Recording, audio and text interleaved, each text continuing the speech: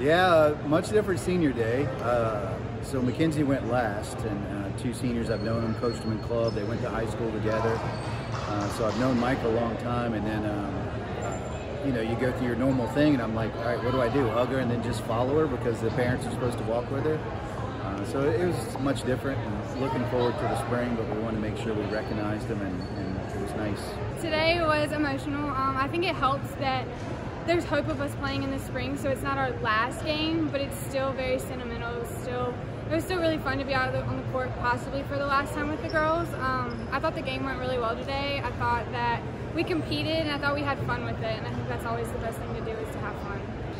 It was awesome, like just being able to do anything instead of, I know some schools didn't do anything at all, but being able to scrimmage our teammates, I think it made us work harder and compete harder against each other. And in the spring, we're going to come out and we're going to compete that hard against other teams. I'm proud of this team. I like who we are and what we did. I think we accomplished a lot this fall. I was pleasantly surprised.